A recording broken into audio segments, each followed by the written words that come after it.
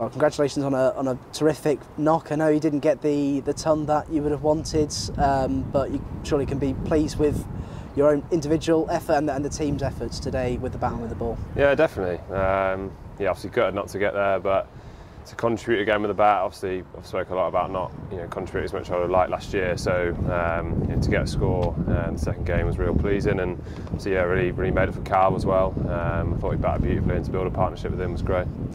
I think everyone in the ground knew that the first half an hour or so of the morning session was going to be quite an important sort of defining factor in how this first innings might go and how the match might go as overall. What were you thinking heading out into the crease with Calvin alongside you? Just carrying on what we did last night, to be honest. Just keep building that partnership. We knew if we got through that first kind of half hour, there'd be a few tired legs, try and cash in a bit later on. So yeah, we didn't really change too much from what we thought about the night before, really.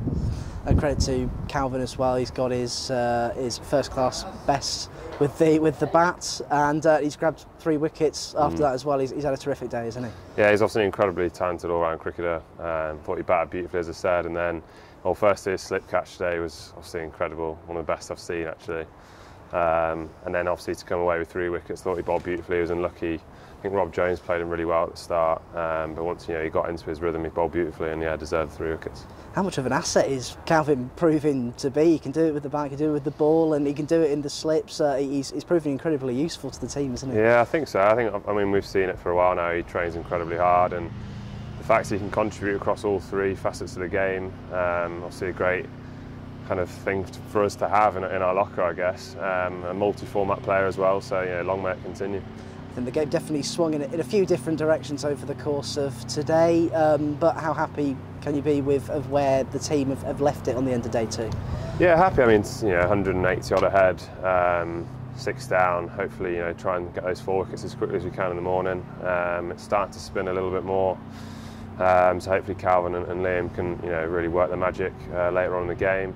Yeah, we've got to pitch up in the morning. Can't just expect it to happen. Make sure we come in hard and make sure we get those 4 wickets as quick as we can and go from there. Do you think that wicket might prove particularly useful for the bowling lineup that we've got in this match? Yeah, I think so. I think me, myself, Fletch and Dill probably have to go hard with the new ball. It's definitely a new ball pitch for the seamers. I think once it gets past the 15 odd over mark, especially with the Kookaburra, not as much for us there. I thought Dylan bowled beautifully, actually used his pace and bounce very well. To get Kashif Ali out at that point was crucial, and obviously great to have Fletch back, his energy, and great to see him get a pole so early. But we know our role. We've just got to do a job as early as we can, I guess, with the newish ball, and then if it has to be bowling bumpers alongside whatever that might be, you've got to be ready to do it. So, as I said, hopefully it's starting to spin a little bit more, so hopefully the spinners can come into the game later on. Talking of fast starts, Fletch with his 3rd ball, getting his first wicket of the season, his first appearance of the season. It's great to see him back, isn't it? Oh, definitely. Never in doubt, to be honest. I mean, again, he's worked so hard to get himself back. Obviously gutted for him last year. He's one of the best bowlers around. Always got a smile on his face. And as soon as obviously Forrest started playing over the other side, he was properly revved up, and buzzing for him to get a pole in his first over. Yeah, fantastic. And like you said, Dylan with a couple as well. It was overall the ideal start that you would have wanted with the ball. I think so, yeah. As I said, it did feel like you'd have to try and get a couple of poles early with a new ball, or else it could become difficult for seamers. So yeah, Calvin's catch, obviously to remove Jake Libby, we know it can be real dangerous. I think we've got those 2 poles early, and we worked out a way of trying to get another pole by getting bowling a few short ones to cash, and that fortunately worked. But yeah, and then as I said, Calvin and Pat bowled beautifully. I think they were unlucky at the start, but then they both settled into the rhythms beautifully, and obviously got rewards later on.